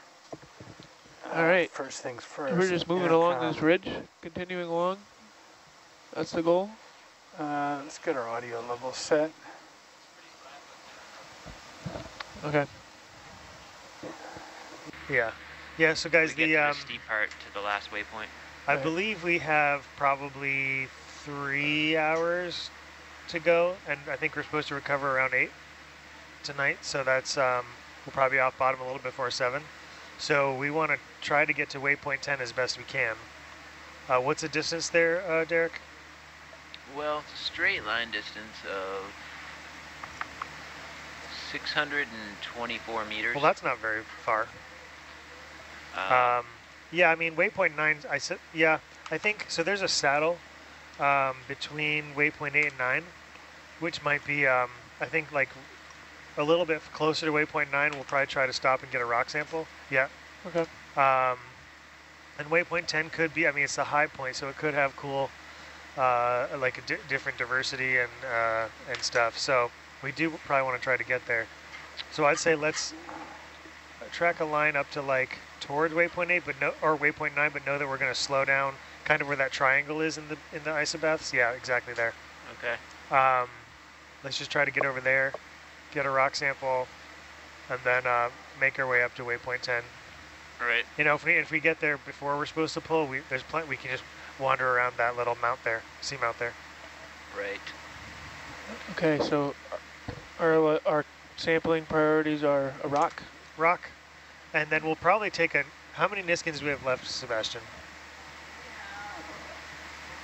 We have 2. Okay, so I probably think I don't probably think, I think we should probably get one at the top of, at waypoint 10, because you know that's the high point on the seamount. So I think that makes sense. So yeah, rock and then a Niskin at the top, and then see what else we see. Okay.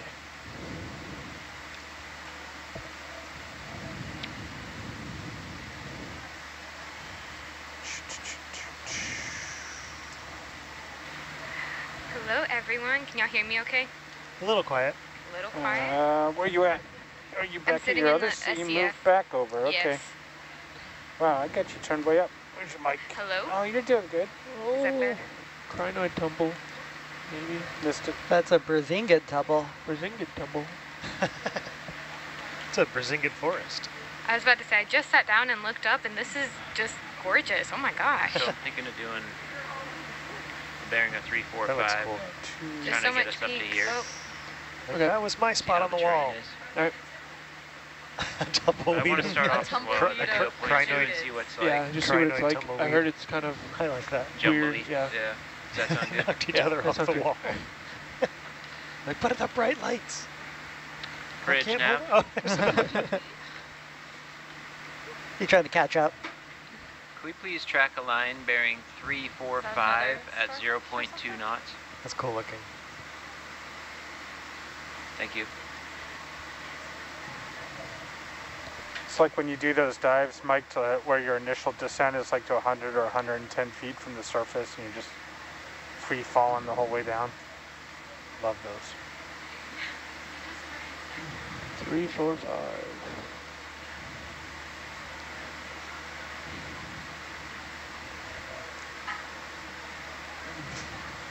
Soyuz docked with the space station, and your colleague is aboard. Yeah, awesome.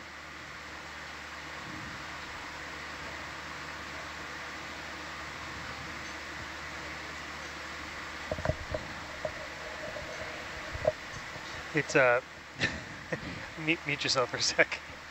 Unplug it, and just from here, just like string it out, and it'll unwind itself. Like a phone cord. My side tone's so low. Yeah, there you go. Check. Much better.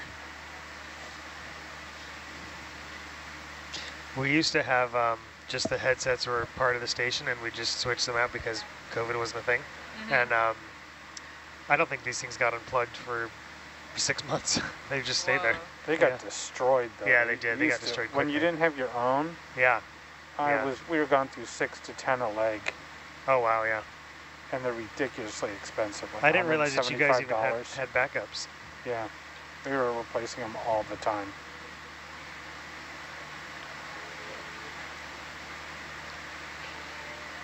Oh, I have Argus in the still cam. That's cool. I mean, Really? All the way back in Honolulu? Yeah, right. Malia, how'd the video go? I feel like I can't hear you that well. Are you muted still? Do you have a headset on? There we go. How's that? Can Oh, you I hear me can hear better? you. A little bit better, yeah. Yep. So the video went great. I have a technical issue. Yeah, what's going on? It's not letting me take any screenshots. Yeah, I'll be right there. Video's going off comms for a sec. Okay.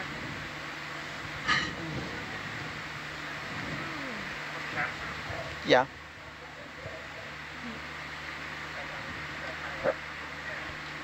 So for our viewers, Malia and I just came back in. We were recording a video that will be coming out soon on the Nautilus social media. Do you want to share a little bit about it, Malia?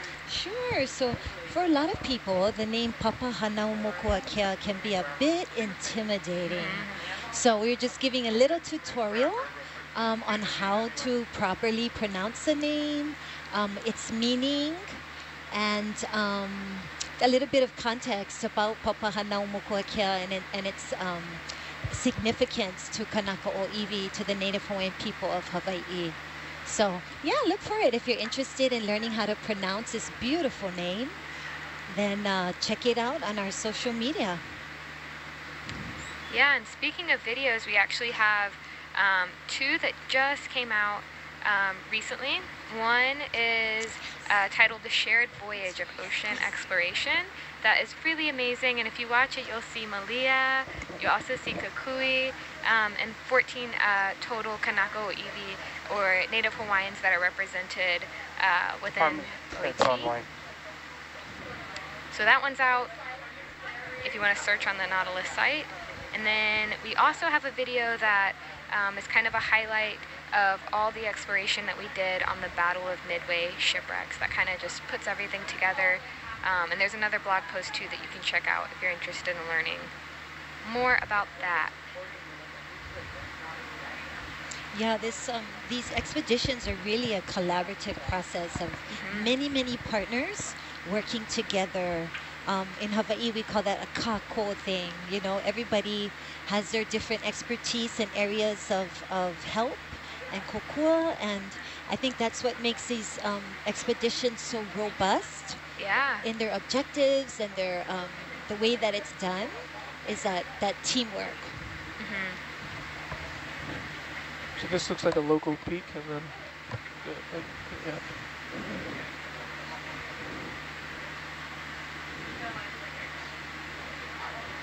Yep. Okay.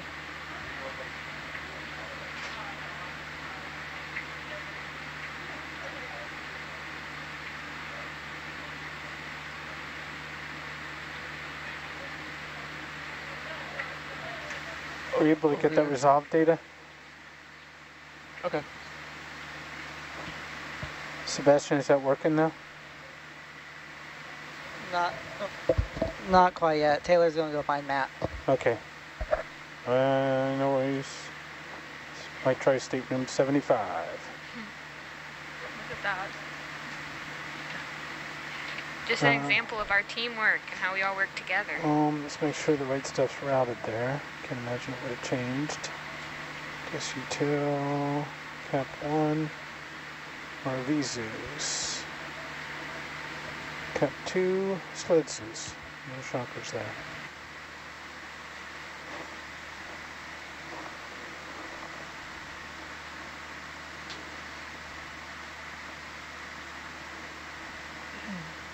Can you reset the DDL when you change?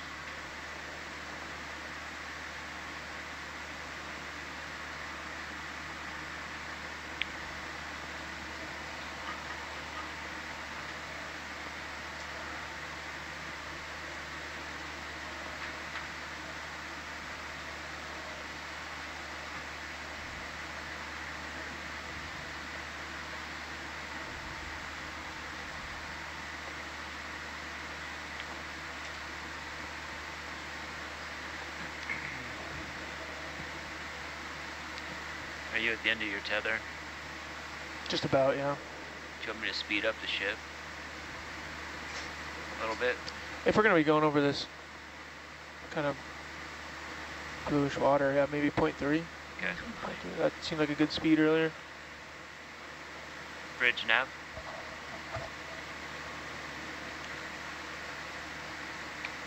Can we maintain this bearing but speed up to 0.3 knots, please? Thank you.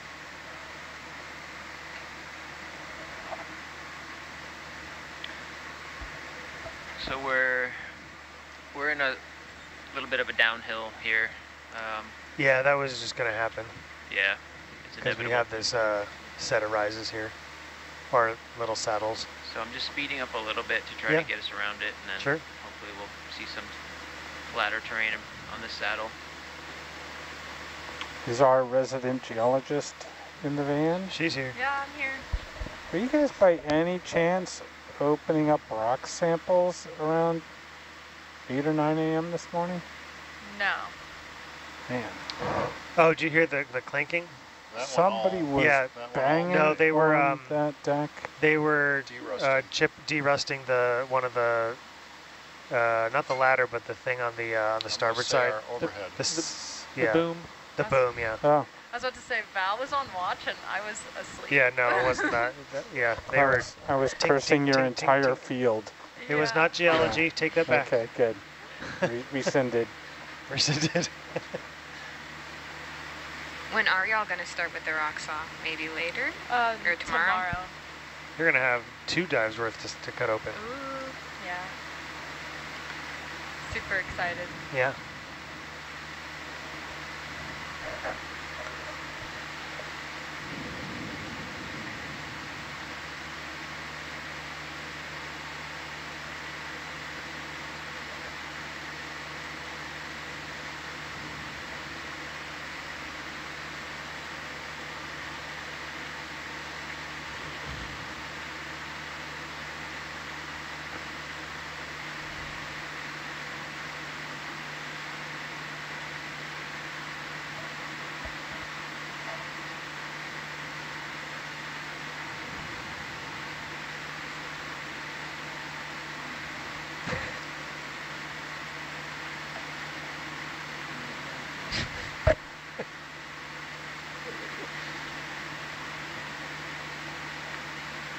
Oh, there is something there.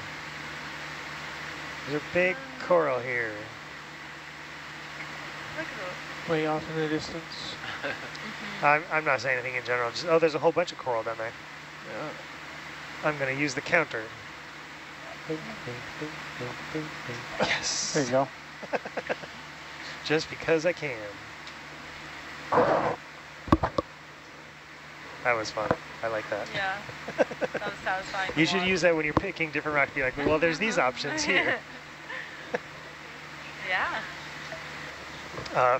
For the viewers who don't know what we were just doing, we have a telestrator now, so it's a screen that we can draw on that the pilots can see, like if we're directing them to take a sample, rather than being like, no, further to the right, no, further to the left. We can we typically just use we just draw a circle, and they can zoom in over there, but there's other things like you can put little dots that have numbers like 1, 2, 3, 4, 5, so it's kind of fun.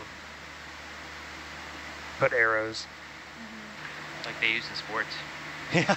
It's the exact same product. Yeah. Almost every major sporting event uses that same product. That's great. They probably have styluses though. They're drawing. There's a stylus mounted to the right of the keyboard or right of the monitor. Look at that. That's too much effort to grab. We just do freehand. That doesn't mean you can use it more though. But there's a reason why the company is called Fingerworks. If I have that stylus in hand, there's going to be a lot of drawing. What's the feature underneath the counter? I can't read that. Bottom? Bottom mark? I'm not sure what that does. Oh yeah, that's a really good one. Try that. Just like don't land there or land there or push cores from there. Oh, I mean. And the bottom region is kind of an avoid or land. Can you not put it up here? Yeah, you can put it up there. So yeah. I like the go here too. Oh yeah, that one's really nice. Very watch the go here. So the president of the company came down to where we were building the vans and spent a day or 2 with me developing those tools specifically for our use. No, I mean it's super helpful because we would typically just yell at each other, no, over there. It was maddening to me. Next to that other black rock. Yeah, no, it makes things so much easier. I think we've already taken it for granted because we don't have to yell at each other anymore. I think I saw a fish up there. It's out of view now.